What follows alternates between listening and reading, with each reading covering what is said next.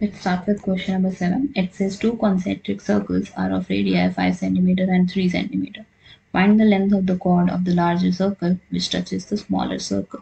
तो आपके पास दो concentric circles हैं.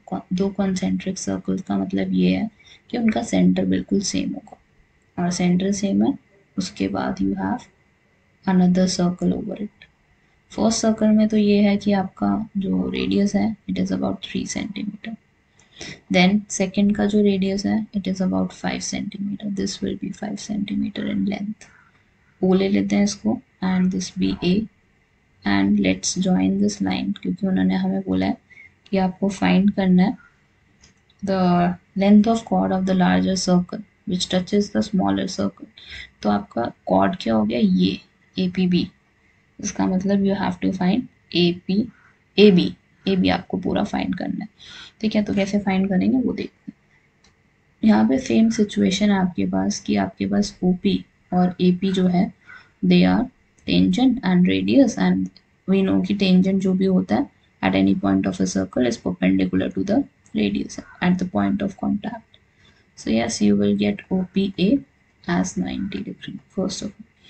Then if OP is 90, then you can use Pythagoras theorem, and in this triangle, in triangle OPA, you can easily find the value of AP. Base निकल आएगा आपका क्योंकि आपके पास hypotenuse है, आपके पास परपेंडिकुलर है, आपको बेस निकालना. तो this will be OA square is equal to OP square plus AP square.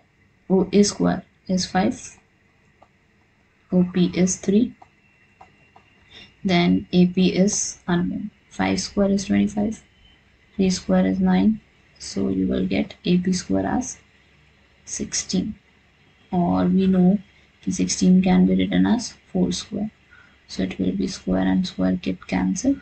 You will get 4 as AP.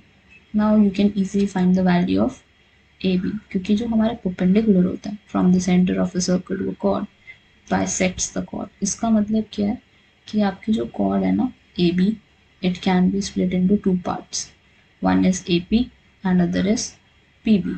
तो अगर आपके पास AP 4 है ना तो बिल्कुल सेम ही आपकी मेजरमेंट क्या होगी PB की. It will be 4 centimeter only. Now you can write AB as AP plus BP. It will be 4 plus 4.